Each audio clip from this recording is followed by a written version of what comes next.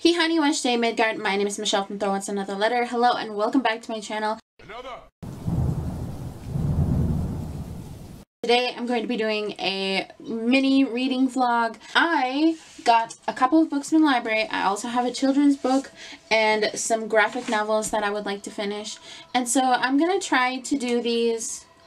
I'm gonna try to read most, if not all, before my husband gets home, and this is the beginning of my birthday extravaganza weekend, so consider this a reading vlog and a birthday vlog. So hi, I turned 31 on Wednesday. It was really nice. I did get a free scoop from Culver's, and I did have some friends that spoiled me, so I did get some really yummy, I spent most of my money on food, so I got some really yummy stuff, and then also I got some like little grocery items and things like that. I got two of these are from the library. I have The Magic Fish, and then I have Girl from the Sea, Molly Knox Ostertag, and Trung Le Nguyen.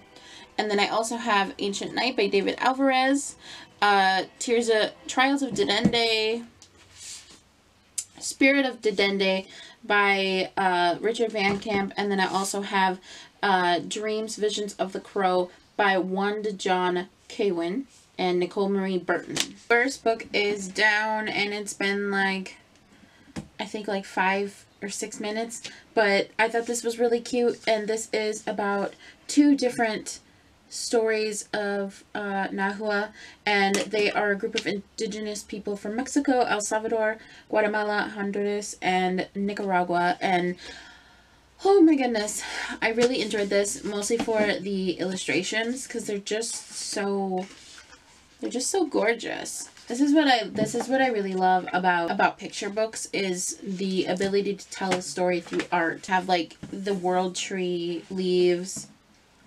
And also I got this book from Levine Querido, so thank you to them for sending this to me. On to the next book. I think I'll do this one. Plus I gotta have my handy dandy notebook so I can write notes in. Alright, so it has been about a half hour or so, and I just finished this one, Dreams, Visions of the Crow, and I really like it. It is a little hard to follow in terms of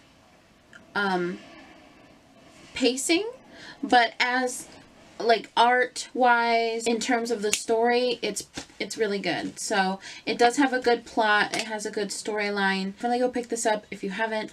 The trigger warnings: this does deal with alcoholism, residential schools, the effects of colonization, racism, bullying, so just be careful when you're getting into this. I do really like the art. There's a couple of, like, when he's going into the vision, it kind of all, it blends into the next frame, and he kind of just blends in there. So the next one I'm going to try to go for is The Spirit of Didende, Volume 2, As I Unfold Dream Petals.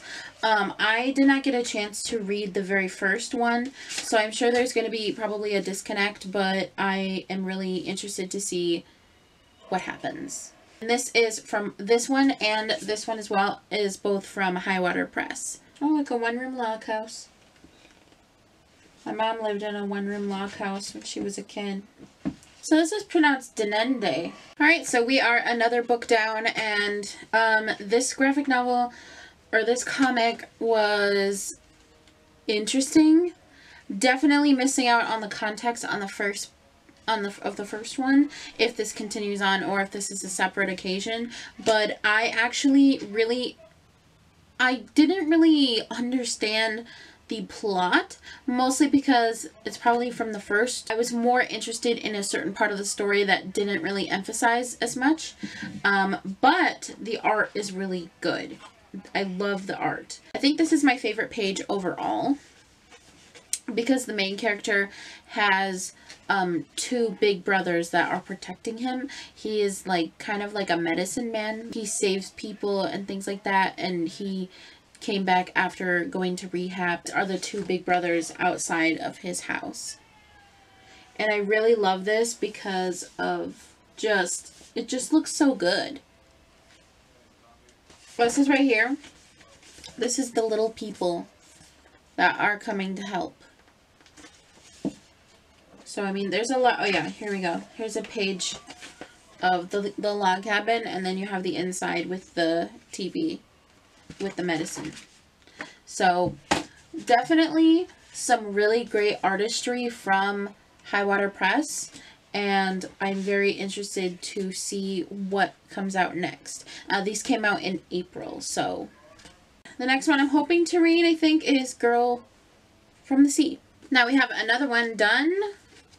Girl by the Sea. The Girl by the Sea by Molly Knox Ostertag. And it was so good. I always love this graphic novelist, and their art is always so good. That took me about a half an hour. So I'm going to work on the card that I have, and I'm going to save this one for last. It actually tells you the first 68 pages of this book were drawn traditionally on cardstock printer paper with a combination of micron fine liners and Staedtler pigment liners. The remaining pages were drawn using a Cintiq tablet in Adobe Photoshop, and subsequent colors were also applied in Photoshop. So it's 5:06, and I finished this. Oh my god, it's so good. Now I can take these back to the library too. This was 3 hours of reading, and I finished 5 things. And it was so good. Like, I think out of this whole entire stack, my favorite is this one. This is a 5-star. This is also gonna be a 5-star because I liked the story. These two are probably going to be rounded up to 4 stars, but that's like 3.5, 3.5. And then this one is going to receive a 4-star. I feel really proud of myself for finishing this many books all in one heap. Can Chris Evans drive? What is going on with me and driving? Yes, I can drive very well. I'm trying to get a bunch of bitches to kneel. Jonathan? As if I don't like it. I don't like it. Cut the check. Cut the check. Get that bitch off the monitor. Where's my husband? Baby spider. Baby spider. Squirrels are scary, man.